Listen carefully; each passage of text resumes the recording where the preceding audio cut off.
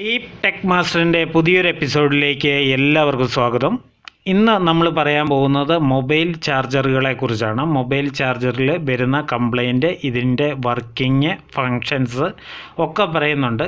അപ്പോൾ ഏതാണ്ട് ഇങ്ങനെ തന്നെയാണ് ടി വിയുടെ ആയാലും LCD മോണിറ്ററിൻ്റെ ആയാലും ഒക്കെ പവർ സപ്ലൈ ശരിയാക്കുന്നത്. പവർ സപ്ലൈ ഏതായാലും ഇതൊക്കെ തന്നെയാണ് സ്റ്റേജുകൾ. സാധാരണ ഒരു SMPSന് പൊതുവെ 6 ഭാഗങ്ങളാണ് ഉണ്ടാകുക. 6 ഭാഗങ്ങളും ഞാൻ പറയാം. ഫസ്റ്റ് AC കറണ്ട് ഇവിടെ കയറും. അതിനൊരു ഫ്യൂസോ അല്ലെങ്കിൽ ഒരു റെസിസ്റ്ററോ ഉണ്ടാവും. ചിലപ്പോൾ ഫ്യൂസ് ആയിരിക്കും, ചിലപ്പോൾ റെസിസ്റ്റർ ആയിരിക്കും. അതുവഴി 4 ഡയോഡുകൾ വെച്ചിട്ടുണ്ടാവും. ഇതാണ് അതിൻ്റെ ഡയോഡുകൾ ഇരിക്കുന്നത്. ഈ ഡയോഡുകൾ വെച്ചിട്ടുണ്ടാവും. ഈ ഡയോഡുകളിൽ കൂടെ കയറിയിട്ട് ഈ AC കറണ്ടിനെ DC ആക്കും. DC ആക്കുമ്പോൾ 230 വോൾട്ട് DC ആക്കുമ്പോൾ ഏതാണ്ട് 311 വോൾട്ടോളം DC വരും. ആ DC ഇവിടെ ഈ കപ്പാസിറ്ററിൽ ഒരു 400 വോൾട്ടിൻ്റെ ഒരു കപ്പാസിറ്റർ ഉണ്ടാവും. ആ കപ്പാസിറ്റർ ഒന്ന് ഫിൽട്ടർ ചെയ്യും. അപ്പോൾ നിങ്ങൾ ഈ കപ്പാസിറ്റർ ഷോർട്ട് ഉണ്ടോ എന്ന് നോക്കുക, ഈ ഡയോഡിൽ ഏതെങ്കിലും പോയിട്ടുണ്ടോ എന്ന് നോക്കുക, ഈ ഫ്യൂസ് പോയിട്ടുണ്ടോ എന്ന് നോക്കുക. ഇത്രയും കാര്യങ്ങൾ ആദ്യമേ ചെയ്യണം. ഈ ഫ്യൂസ് ഇത്ര തന്നെ വെച്ച് ചെക്ക് ചെയ്യാവുന്നതാണ്. ഡയോഡ് മാക്സിമം ഊരിയേച്ച് ചെക്ക് ചെയ്യാൻ ശ്രമിക്കുക. കപ്പാസിറ്റർ ഷോർട്ട് ഉണ്ടോ എന്ന് ചെക്ക് ചെയ്യുക. അത് കഴിഞ്ഞേച്ച് വരുന്ന ഒരു സ്റ്റേജാണ് ഈ ഇരിക്കുന്നത്. ചില സർക്യൂട്ടുകളിൽ മോസ്ഫെറ്റ് ആയിരിക്കും, ചില സർക്യൂട്ടുകളിൽ ട്രാൻസിസ്റ്റർ ആയിരിക്കും. ഇത് ഒരു സ്വിച്ചിങ്ങിന് വേണ്ടി വെച്ചേക്കുന്നതാണ്. ഇത് ഒരു ട്രാൻസ്ഫോമറാണ്. ട്രാൻസ്ഫോമറിന് മിക്കവാറും ഇതിന് ഒരു സൈഡിൽ 4 ലെഗും മറ്റേ സൈഡിൽ 2 ലെഗുമാണ് ഉണ്ടാവുക. ഈ 4 ലെഗ് ഇരിക്കുന്ന ഭാഗത്ത് പിന്നെ ഇതിന് വരുന്നത് ട്രാൻസ്ഫോമർ കഴിഞ്ഞ് കഴിഞ്ഞാൽ, ട്രാൻസ്ഫോമർ ഒരു സെക്ഷനാണ്. ട്രാൻസ്ഫോമർ കഴിഞ്ഞ് കഴിഞ്ഞാൽ പിന്നെ വരുന്നത് ഔട്ട്പുട്ട്, ഒരു കപ്പാസിറ്റർ വരുന്നുണ്ട്. ആ കപ്പാസിറ്റർ ഷോർട്ട് ഉണ്ടോ എന്ന് നോക്കുക. ചില കേസിൽ ഔട്ട്പുട്ടിലൊരു ഡയോഡും വരുന്നുണ്ട്. അത് റെക്ടിഫയർ ഡയോഡാണ്. അപ്പോൾ ആ ഡയോഡ് പോയിട്ടുണ്ടോ എന്നുള്ള കാര്യം അതും കൂടി ഒന്ന് ചെക്ക് ചെയ്തോളുക. ഇത്രയും കേസാണ് പൊതുവേ ഇതിനെപ്പറ്റി പറയാനുള്ളത്. ചില ബോർഡുകളിൽ ഈ 4 ഡയോഡിന് പകരം ഇതുപോലെ ഒരു IC ആയിരിക്കും. 4 ലെഗുള്ള ഒരു IC ആയിരിക്കും. ആ ICയുടെ നമ്പർ MB10F എന്നായിരിക്കും.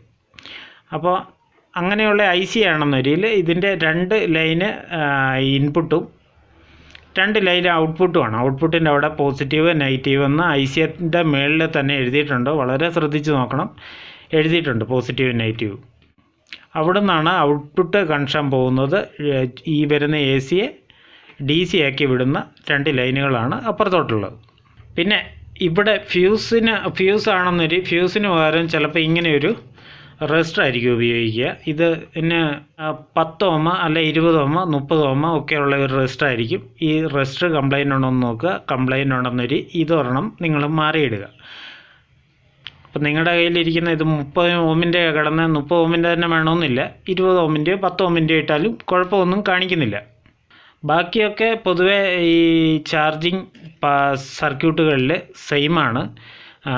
ചാർജിങ് സർക്യൂട്ടുകളിലെല്ലാം തന്നെ ബാക്കിയൊക്കെ കാര്യങ്ങൾ സെയിമാണ്. ഈ ബ്രിഡ്ജ് റെക്ടിഫയറിന് പകരം ചില കേസുകളിൽ IC വരുന്നുണ്ട്. ഈ ഫ്യൂസിന് പകരം റെസിസ്റ്റൻസ് വരുന്നുണ്ട്. ചെറിയ ചെറിയ വ്യത്യാസങ്ങളേ ഉള്ളൂ. ട്രാൻസ്ഫോമറിന് പകരം ട്രാൻസ്ഫോമർ തന്നെയാണ്. ഔട്ട്പുട്ടിനും ഇൻപുട്ടിനും ഓരോ കപ്പാസിറ്റർ വെച്ചിട്ടുണ്ട്.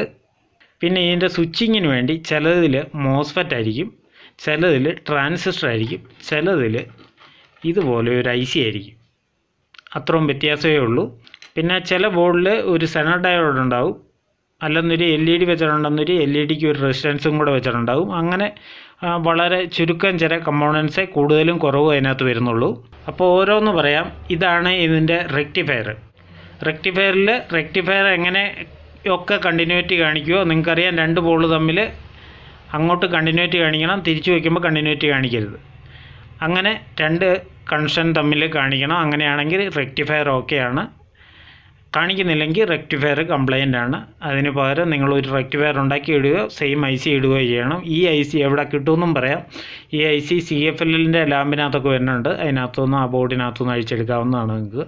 പിന്നെ ചില കേസിൽ ഫസ്റ്റ് കയറുന്നത് ഇതുപോലൊരു റെസിസ്റ്റർ ആയിരിക്കും. ഈ റെസിസ്റ്റർ ഓപ്പൺ ആയിട്ടുണ്ടെന്നൊരിയിൽ നിങ്ങൾ വേറൊരു രജിസ്റ്റർ ഇടണം. അത് 10, 20, 30 ഓം അടുത്തുള്ള ഒരു രജിസ്റ്റർ ആയിരിക്കും. അത് പോയിട്ടുണ്ടോ എന്ന് നോക്കുക. പിന്നെ ഇതിനകത്ത് വരുന്നത് ഇത് ഔട്ട്പുട്ടിൽ വരുന്ന ഒരു ഡയോഡാണ്, ഔട്ട്പുട്ട് റെക്ടിഫയറാണിത്. പിന്നെ വരുന്നത് ഒരു കപ്പാസിറ്ററാണ്. ഇത് 400 വോൾട്ടിൻ്റെ ഒരു കപ്പാസിറ്റർ വരും. അത് ഇൻപുട്ട് സൈഡിലുള്ളതാണ്. അത് ഷോർട്ട് ഉണ്ടോ എന്ന് നോക്കണം. ഷോർട്ട് ആയിട്ടുണ്ടെങ്കിൽ ചിലപ്പോൾ ഫ്യൂസേ പോയിട്ടുണ്ടാവുള്ളൂ, ഈ രജിസ്റ്ററേ പോയിട്ടുണ്ടാവുള്ളൂ നിങ്ങൾ. അപ്പോൾ ഈ രജിസ്റ്റർ മാറിയിട്ടേച്ച് നിങ്ങൾ കൊടുക്കുമ്പോൾ പുകയും, കാരണം ഈ കപ്പാസിറ്റർ ഷോർട്ട് ഉണ്ടെങ്കിൽ. ഇത് നിങ്ങൾ നോക്കുക ഈ കപ്പാസിറ്റർ വല്ലതും ഷോർട്ട് ഉണ്ടോ എന്ന്. കപ്പാസിറ്റർ ഷോർട്ട് ഉണ്ടെന്നൊരു അന്നേരം ഫ്യൂസ് അടിച്ചു പോകും. അപ്പോൾ വേറൊരു കപ്പാസിറ്റർ ഉണ്ട്, അത് ഔട്ട്പുട്ടിൽ വരുന്നതാണ്. ഇൻപുട്ടിലും ഔട്ട്പുട്ടിലും ഓരോ കപ്പാസിറ്ററാണ് വരിക. ഇൻപുട്ടിൽ വരുന്ന കപ്പാസിറ്റർ 400 വോൾട്ട് 4.7 മൈക്രോഫാരഡാണ്. ഇത് 2 ചില്ലറയുടെ വരുന്നുണ്ട് കപ്പാസിറ്റർ. പിന്നെ വരുന്നത് ട്രാൻസ്ഫോമറാണ്. ട്രാൻസ്ഫോമറും പൊതുവെ കംപ്ലൈൻറ്റ് വരാറുള്ളതാണ്. ഇത് വൈൻഡിങ് ആണ്. അപ്പോൾ വൈൻഡിങ് പോയിട്ടുണ്ടോ എന്ന് ചെക്ക് ചെയ്യുക. അപ്പോൾ ഈ കമ്പോണൻസ് എല്ലാം, കപ്പാസിറ്റർ ആയാലും ഡയോഡായാലും, ഇത് 4 ഡയോഡാണ്, ഒരു റെക്ടിഫയറാണ്. അപ്പോൾ ഇതായാലും റെസിസ്റ്റൻസ് ആയാലും എല്ലാ സാധനവും ചെക്ക് ചെയ്യുന്നത് എങ്ങനെയാണെന്ന് പ്ലേലിസ്റ്റിൽ വീഡിയോ എല്ലാത്തിൻ്റെയും വളരെ വിശദമായിട്ട് കിടപ്പുണ്ട്. ചെക്ക് ചെയ്യുന്നതും ഇതിൻ്റെ പ്രവർത്തനം എന്നാന്ന് വളരെ വിശദമായിട്ട് വീഡിയോ ഇട്ടിട്ടുണ്ട്. ആ വീഡിയോ ഒക്കെ നിങ്ങൾ കാണുക. അപ്പോൾ ഇത്രയും കാര്യങ്ങളൊക്കെയാണ് ഈ മൊബൈൽ ചാർജറിൻ്റെ പവർ സപ്ലൈയെക്കുറിച്ച് സാധാരണ അറിഞ്ഞിരിക്കേണ്ട കാര്യങ്ങൾ. ഇനി എങ്ങനെ ഈ പവർ സപ്ലൈ ഒക്കെ നന്നാക്കാം എന്നതിനെക്കുറിച്ചുള്ള വീഡിയോ ഞാൻ ഇതിനകത്ത് ഇടുന്നതായിരിക്കും.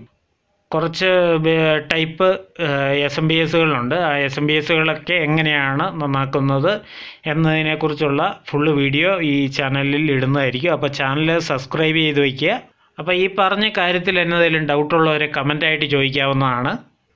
അപ്പോൾ ഒരു പുത്തൻ കിടിലൻ വീഡിയോ ആയിട്ട് വരുന്നവരെ എല്ലാവർക്കും നന്ദി, നമസ്കാരം, ഗുഡ് ബൈ.